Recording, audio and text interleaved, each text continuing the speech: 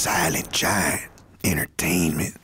Blau baby, welcome to it. You know how we do What's it. up? What's Hello, up, Khool Aid? How you Pocos doing? pero Locos. I'm wonderful. Yeah. I got the one and only. Oh, Mr. Capone. That's right. You do it Chilling. right. Oh, chilling like a villain. How's it going, Khool Aid? Long time. Wonderful, baby. It's been a Yeah. minute, decade and a half. We've Yeah, been man. knowing each other, hustling hard, Yes. trying to, same mission statement, trying to pretty much come with the same Exactly. end results, and that's create content that we love and make a lifestyle and a living off of it for our family at the same time. And Yeah. you've done a very good job.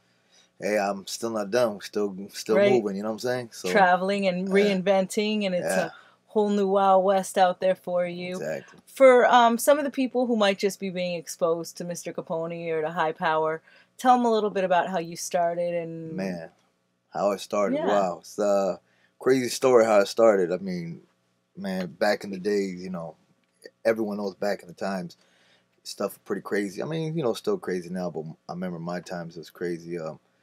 Coming out of jail, just, you know, figuring out what I'm gonna do in my life, and ran to ODM, and from there I just knew, like, I had a vision when I was in jail. I don't know how much time I talk about it, but when I was in jail, I was like, Take your man, time. if I had time to, if I had a chance to make it in life, I would love to be, you know, a rapper, because I always messed around on the mic in my neighborhood, backyard parties back then, and I was like, if I had a chance to get out of jail, man. And where did you grow up?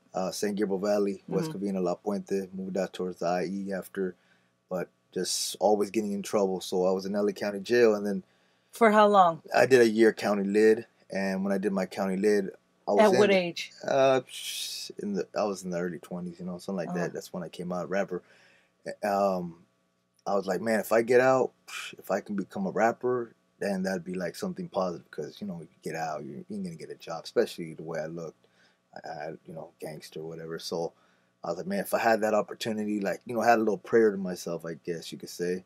If I come out, man, if I become a rapper, that'd be something I could do. Within a month, I get out, somebody calls me like, hey, man, want to come party? We can go kick it with the rapper ODM, Lighter Shit Brown. When that happened, the whole memory came back to me from when I was in jail. I was like, rapper, I remember this. This is the opportunity. So I went over there, partying with girls, and I was like, I used to know a lot of girls. I'm going to bring a lot of girls. We're going to party. I'm going to get in good, you know? Right. I came in, bring a lot of girls. The ladies were your ticket in? Exactly. The ladies were the ticket in. We came in. They're like, damn, you got all the girls. ODM was like, he could vouch for that. Like, man, you're bringing all these girls. Party, come over next week. Then I popped the question, you know, I want to rap, you know? So I don't know how he felt about that, you know, when I could see it in his face. Like, he's like, okay, yeah, but, you know.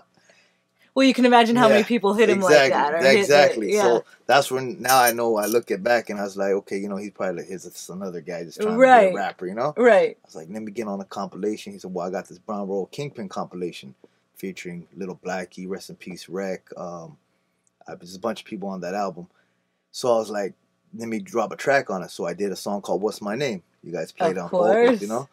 And, man. Oh, so was that was the first song then you brought to me on Pocos? Because I remember that's one thing I'll never forget that I always liked about you. And I know I've told this story on the radio, but I'll tell it here for somebody who hasn't heard it. You came up to me at the radio station, and you showed up, and usually it's like, you know, usually it's tough because when people are like hard pressing you, it's hard because it's like you've got different things you're doing during the day, and you've got people don't realize that you're not only focusing on one thing. You know, people have kids, they have families, they're doing things, but you stepped with so much respect. I'll never forget it. You said, listen, I'd like you to give my music an opportunity, but with or without the help, I'm going to do this because I know I'm going to. Yeah. You know, in a little bit of different words, but mad respectfully. Yeah. And I was like, okay. And on the way home, I popped it in. And I remember you were always persistent. You were always just like, you didn't depend on anybody else. You moved for yourself. Exactly. And that's what made people move for you. Yeah. And, you know, exactly. And that's how it was at the beginning. And I was dedicated to my craft.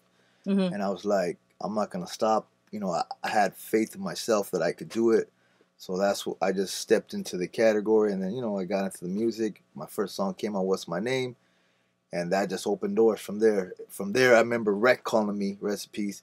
He goes, hey, I like that song, want to put on your one of my compilations. What's your name of your record label so I can sign it off and whatever. I didn't even know, I didn't have no record label. I just said, first thing came to my mind, High Power. I don't know why, but I was like, High Power. And then he wrote it down, okay, High Power is your label. It's like lying, you know, I was trying to fit in, you know what I'm saying? Next, you know, I was like, I guess that's my record label now. I did that. So Rec made that official then? Yeah, Rec made it official. He's like, what's your record label? Change it from there. And I felt like I don't want to look dumb. Like, I don't know. I'm not a record label. I can't show weakness. Right. So I'm like, High Power. That's my record label. That's dope. And then he wrote it down. Okay, I'm going to send you, we're going to put on a compilation, blah, blah, blah.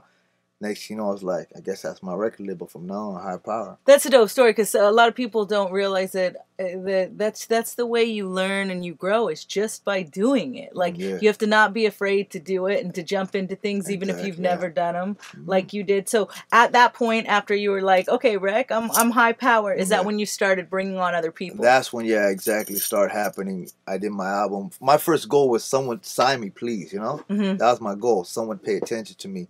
I went up to like Familia Records, like, okay, we'll see what's up. I went to 805 on the World. I went to all these other labels, you know, and they're like, yeah, we'll see what's up. Time don't wait, you know. I'm not trying to sit around, so I had to do it, figure out how to get it out there, put it out there, and eventually I did. And the first 2-3 weeks when it came out was such in demand that all these old record labels came back. Yo, I want to buy your album off you. I'll sign it off. Meet me, this and that. I was like, man, I already stole 5,000 in 2-3 days just by running into people on the streets. I was like, I'm cool. You know, the money I'm making, the hype that I got, the hustle I got, I don't think you got what I got, you know? So after that, I just kept moving. Artists were bumping into me and, you know, I seen talent and I was like, if I can do it, I could help this guy out do it too. And that from there, you know, the list went on from Criminals to all these people and Pinks and, you know, more artists. It just... I put a lot of weight on my shoulder, but I was like, I can handle it. Well, that's dope because some people, especially in that newer situation, will be afraid to give somebody else the shine. Exactly, and I'm not worried. Exactly, and that's one thing I felt I've never was worried about anyone meaning like saying take my shine. I want everyone to shine because I know I could do good.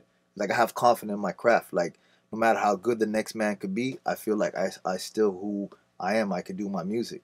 So I wasn't like, yo, if this guy's gonna get hotter than me, or I was like, man, do your thing. I want you to blow up. I want you to be bigger than me. You know what I'm saying? Because if you're bigger than me, you're gonna make me push, try to even be bigger too. So I love that, you know, adrenaline and like all this talent around me. That's what I wanted to be around, a bunch of talent. And you were representing the, you know, the poetry of what you grew up around and what you grew up and the lifestyle of how you grew up, you know. And I'm not going to hit it too much, but I will hit it because it does get hit a lot. You've never, especially with us, this is just how I feel from my opinion. You've never tried to act like somebody or something you're not. You've just always been true to the lifestyle that you've grown up in. For the people that criticize you, can you give them a little bit of your background? For the people that don't get it and don't understand how this is your culture and lifestyle. Basically, a lot of people knew me from back in the days. I was in Nevada. I was like one of those guys that was known already, like from, I guess you could say, bad stuff, gangster stuff. And as I grew up, this is what I know. This is all I know. So when I drop my albums, that's what I rap about. I rap about what I know, how I came up on the streets. And just like all my surrounding people that are around me, we're all on the same page. Now, when I came up, I'm not worried about haters because guess what? When I was on the streets, I had them too. And the reason why I had them because I was winning. You know what I'm saying? Like, not to say what I did winning! To win. You know what I'm saying? Not what I did to win. Charlie Sheen, a.k.a. Mr. Capone. Exactly. Like, I'm going to use a scenario. You bash somebody upside the head with a bat. They're going to hate you, right or wrong? Yeah. And that's how I feel like I did. Like, I was on the streets. I'd be winning. And people like, F this guy, F this guy. But that was the only card they had to pull against you was a race card. I roll up, boom, they're gone. You were living in the same communities, doing the same thing, and the only thing that they had to pull on you was race cards. Exactly. So do you feel like that's why it's been pulled so much with the music too? Yeah, that just comes with the territory. You know, if I was a nobody, no one would be asking all these questions about me. And that's why I got this guy that came up to me and says, I want to do a big old book on you because there's a lot of stories about what are you, you know, what, this and that. So I was like, all right, cool. We're going to do a book. It's going to be called Who Am I? And it's going to, you know, squash all the rumors, and you're gonna know what am I. You know what I'm saying? You'll know So all the rumors are gonna be out the door. Nice. They're gonna be like, okay, now we know what you are. So this was a tease to the book. So they're gonna find out with the book. When do we expect the book? So you guys could talk. I mean, I could be I could be a alien, as far as you know. Yeah. But you're gonna find out when that book comes out, and it's gonna be called Who Am I?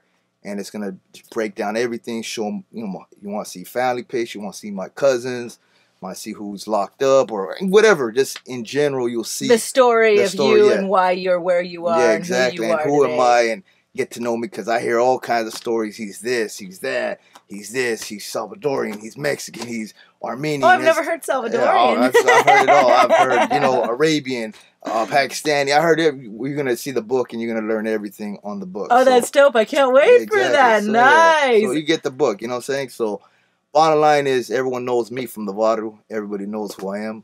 All the shit talking.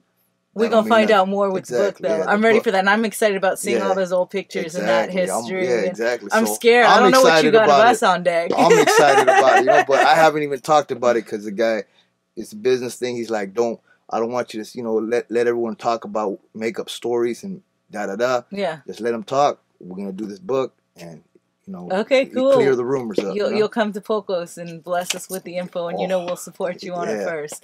If there's a goal you haven't hit yet that you really want to accomplish, what is it? Man, goal that I want to hit, shoot. I guess just even if it's not something you're doing now, like something that you've just always dreamed I want to see a bunch of our homies or whatever who I grew up with all on TV. I guess that's still the goal for me. That's why I'm still in this game. It's not even about the money. It's not about nothing, because I'm a hustler at the heart. You know what I'm saying? Like I'm here to in it to win it. You know what I'm saying? So I feel like I won it on the street level and this and that, but now as I see bigger things and bigger lights, bigger adventures, I want to see the homies on TV. Why can't we be on MTV? Why can't be a Mr. Criminal be on MTV? Or why can't one of us be on whatever, the big stage? You know what I'm saying? I feel we can dance with all of them. Paperos! You know what I'm saying? But that's, to me, I think that'll put the icing on the cake, that to see us on the big leagues, Okay, I'm going to turn this around to your fans. Okay. Let's go. Let's see what they have to ask you on Instagram. 90 Sandra 11 says, at Khool Aid, can you please ask him when he will be in the city of Compton? Compton's in the house. Man, I just went to Compton not too long ago. Maybe a month ago, I rolled up to the Compton Indoor. Met my boy Kirk out there at the swap meet. Say what's up to him. So you in Compton. Sandra, you just missing him. Yeah, exactly. Life_goes_on wants to know, will you marry me, of course? Yeah, I mean. Mr. OG Love. Okay, Baby Sucio. This is a good question. How do you look at today's artists? Today's artists, man. I ain't gonna hate on no artists today. A lot of people like, I hate these new guys and this and that. I mean, I don't personally listen to that kind of music. A lot of it, I don't feel it like I used to feel the music that I came from, but I ain't gonna hate on them. They're doing their thing. People are liking it. Enjoy it. Music is music. I like all kinds of music. Okay. CGE 12792 wants to know when you're coming to Houston. Houston, H-Town, man. I was supposed to go there a month ago, but the deal didn't go through. Just hopefully, next year. I haven't been there for a while, so I got nothing to say. Just keep requesting me in your town. That's right. Okay, let's go to Facebook real quick and just get a couple more before we wrap up. Jeremiah E. Hustle on Facebook wants to know what the difference between the Cali market and the southern U.S. Texas market to you is. Difference, man. That's a good question. That's a crazy question. Really, to me, I don't see it too much, but the way the culture is a little bit different. We're a little bit more on the G'd up, palm trees, white teas, chilling. They're more on the, partying, getting crunk, a little rowdy. Sipping on something. Exactly, yeah. But I mean, at the end of the day, it's the same thing, different style. Yeah. I can go down to southern Texas and they'll show me love, Right. I'll get it cracking with them too. I mean, people think it's way different, but it's all the same, really. Yeah. Tina Martinez and Jamie, they both love you and they want you to be their vato. And Kimberly and Guadalupe both want you to come to Oxnard. When are you going to Oxnard? Oxnard, man. Yeah, Oxnard. Gotta love Oxnard. You know, I don't know, man. I haven't been there for a while. Gotta love Oxnard. Always get love out there. And my boy Bam Bam Rios, he's a boxer out of Oxnard. So, and I'm going to go visit the Robert Garcia gym. Nice. So, I'll be in Oxnard. Nice. My homeboy, Mr. Capone. Okay, before we let you go, here we go. You ready for this one? What's up? All right. Don't get all shy on me right now because I'm gonna get real personal right now. Man, I hate personal. Okay, you ready? Yeah. Favorite place to eat at? Favorite place to eat? Damn, Benihana's still. Oh, me too. You ready to go get some shrimp together? I think you said that too way back in the day, so it's stuck the same. If you were to build a dream woman, what would she be? A dream woman, wow. Like what assets, no pun intended, would she have? I don't know. It's just someone that's You smart, intelligent. a booby guy, butt guy? Which one? Like, what do you look at first, the boobies or the butt? I like them both sides, you know, popped out, you know? Like a lowriders, they're both like popped out. Like so boom? Boom and bang, you know? Okay, so you get this TV show, you're doing it with the homies, you're going real big on the red carpet, paparazzi chasing you. You get to choose one Hollywood honey. Who is that Hollywood honey you got to take on the red carpet? Don't tell me that, because I don't know too many Hollywood actors. Just a actress, singer, any honey that you would be like, yeah, that's right. Honestly, that you'd be like, oh. Man, I forgot. I'm not good with the names. It's okay. What's she from? You don't got to know her name to slap who's it that up. Transformer girl? Who's Transformer? Is he talking about Megan Fox? Yeah, that's. Well, I guess you could say Megan Fox. I don't know. I mean, there's probably better ones, but Megan Fox came on mine right now. So Megan's here right now. Okay, so she's on your arm on the red carpet. I guess, yeah. Now, if there's one thing before we bounce that you tell a youngster trying to come up, and especially in a time right now, like now with the whole viral, and I mean, it's a different music game. What you gonna tell them? What knowledge you spitting to make it? Now you just gotta be on your P's and Q's. Keep your craft good. Keep doing your thing. Get on those virals. You know, get on the Instagram, Facebook, promote your music. Get out there too with your music and rock them shows and man, just make good music. You know, come correct or get reject. Oh, hello, the one and only Mr. Capone. Been knowing this dude for a decade and a half, man. Got you.